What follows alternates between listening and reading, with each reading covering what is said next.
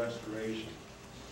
It began as a federally funded program called Project LECA, which was administered by Hillsborough Community College. Its focus was centered primarily on the applied restoration of coastal wetlands. Most of the paper this time will go directly to our next presenter. And our next presenter is Tom Mayers, who's with Lands End Marine. And the topic of his presentation is mangrove trimming in the Sarasota Bay area, 1970 to 2003. Reflections on 30 years of mangrove trimming on the west coast of Florida.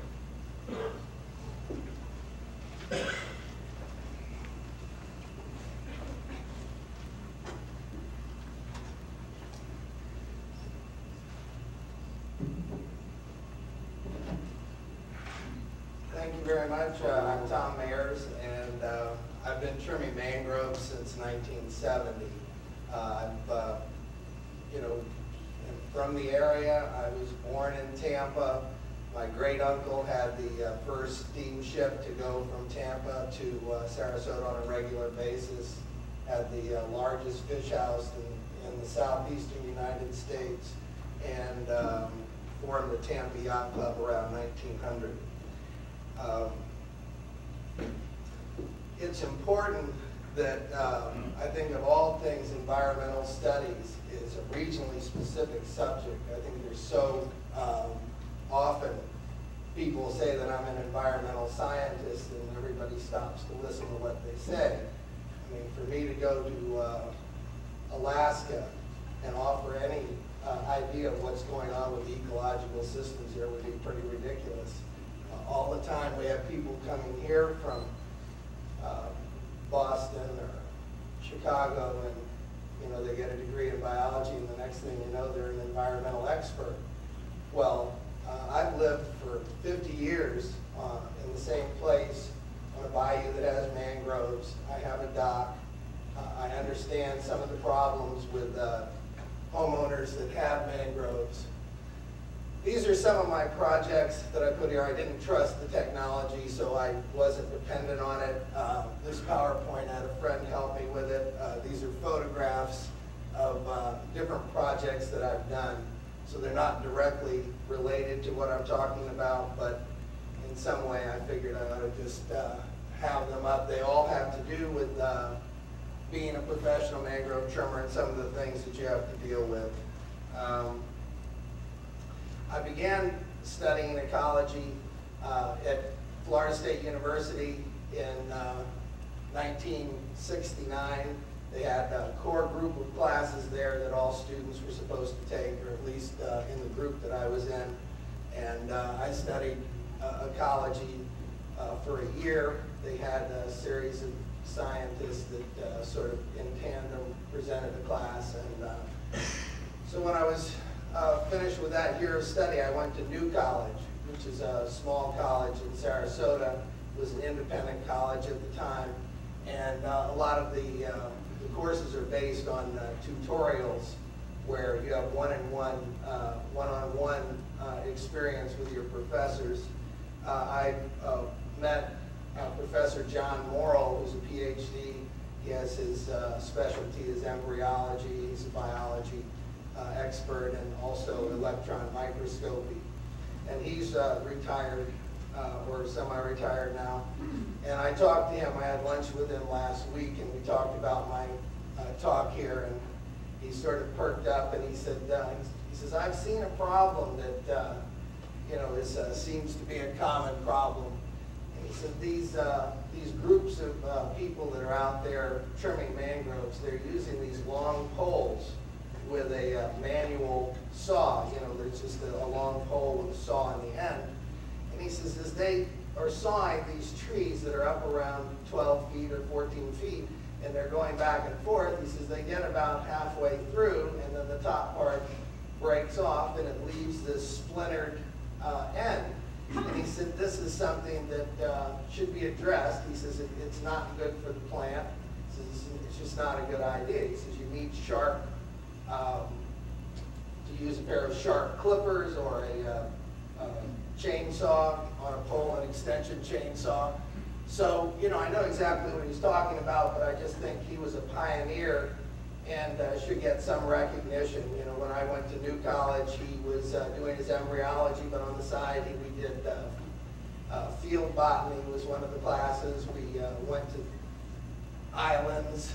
That's my home where I live. You can see I have a dock and have mangroves, and I've been dealing with that for years. Across the bayou, there's a development that my family did, 8 acres of property back in 1970. All of a sudden, they became very interested in mangrove trimming when they started to see how much it cost to put seawalls in to develop the property. So in the beginning, the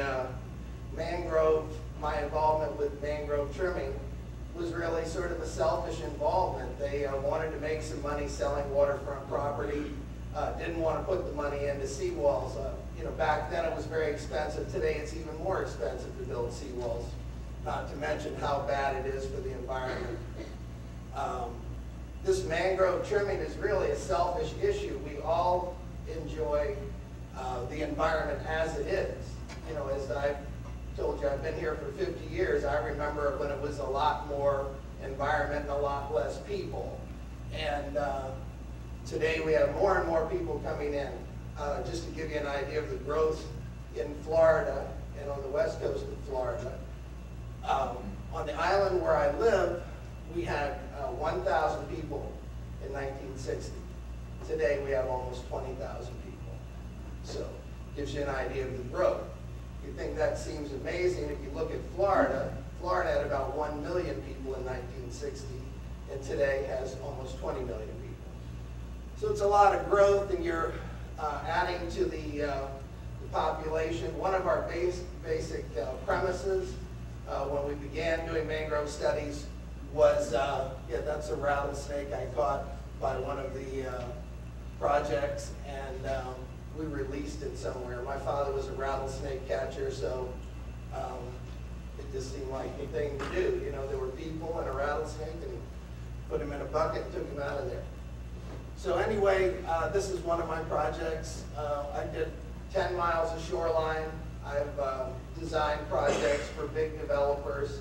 I'll try not to mention any names so that they're my clients, and I try to protect them. And oftentimes I'll be called into a project, and I'll look at something, and I'll say, I can't be involved.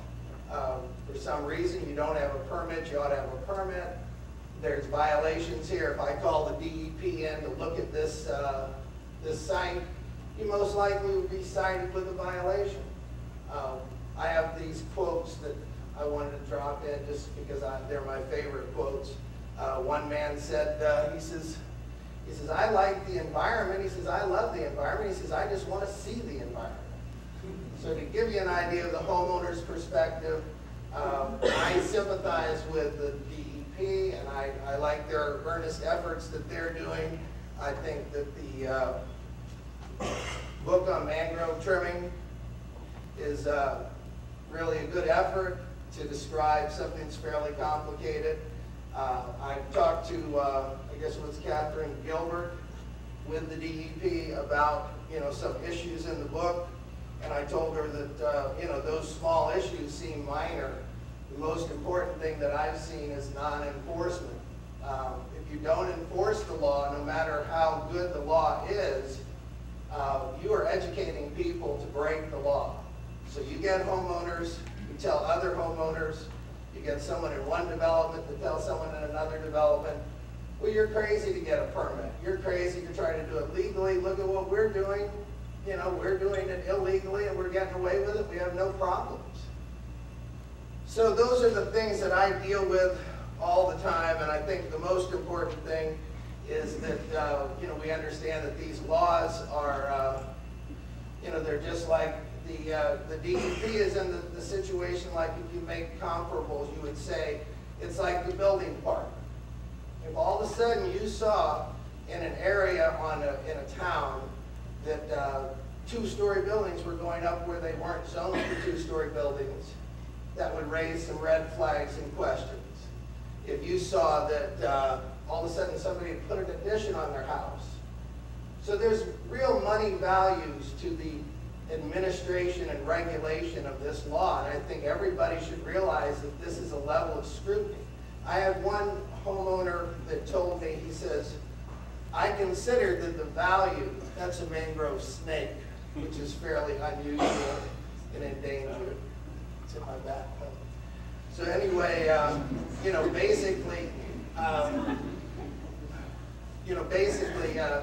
these laws are very important, because one homeowner told me, he says, the value of your trimming my mangroves is $100,000. I deal with real estate all the time. My sister has one of the biggest real estate companies in our area. I don't question his assumption at all.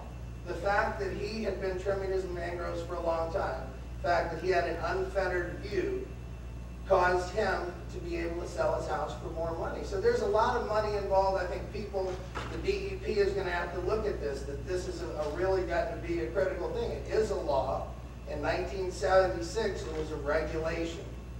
It was not a law. And then 1996, it became a law. The DEP said that the police should no longer enforce the law. The towns and cities should no longer enforce the law. So now the DEP is the sole person. I get calls all the time on my old projects. They said, Tom, did you do this? That's right at my house right there, and that's my boat I use to trim mangroves. But they said, did you do this? Did you cut this 50-foot tree or 45-foot tree in half? I said, no, obviously I didn't do it. They've got another mangrove trimmer who's in there, who's younger, more aggressive, could care less, I guess doesn't worry about any fines. As long as no fines are being implemented, you're going to get, it's like the Wild West. Who can trim the most? I'm not showing you mangroves trimmed down to 2 or 3 feet to show you how aggressively I can trim. I try to trim within the law. And one of the things that John used to teach us is, always do what you believe in, and always try to just walk the straight and narrow. So when I go in, I'm basically trying to give people the law as best I understand it. I don't try to say, well, I can do more than the next guy. And I've lost a lot of projects. Fortunately, I have a lot of people who want to trim legally. This is what I do when I'm writing a permit application. I do that for homeowners. Another thing I've done is some exotic tree removal from mangroves. People say, is this mangrove trimming any good for the trees? Well, it is if I'm in there getting Brazilian peppers and Australian pines off the trees, and I'm getting vines out of the trees. There's a lot of vines, native vines, that completely cover and eventually kill the trees. So it can actually be good for the trees, and there is some sloughing off of branches that occurs naturally. So you see, branches just after a storm or a heavy wind, you'll see the branches break off and the tree remains there and continues to grow. So in a way, that's a kind of natural pruning. And if anybody's seen a heavy hurricane wind or something like that, it'll break the top branches right off the tree, and the tree remains and continues to grow. I had talked to the people from Hillsborough Community College about this presentation, and I told them I was going to bring in some items, and it just seemed so awkward, but I thought I would just tell you about them. One is when you're working from a boat or you're working from land and you're trimming a mangrove, I use a pole that's like a 1.5-inch dowel pole. It's 15 feet long. I have it with 5-foot measurements up the pole, so I can hold it up like this, and all of a sudden I've got a 22-foot accurate measurement. I use it for getting branches out of the trees. A lot of the developments I work for are very specific. They don't want any branches in the water. They don't want any dead branches hanging in the trees. So a lot of my time is spent removing dead branches from the trees and removing branches from the water. I might spend as much time removing branches from the water and from the trees as I do cutting. Another thing that I did in my study, I have a thesis, and I've donated one copy to Hillsborough Community College so they could have it in their library, or for the environmental science library.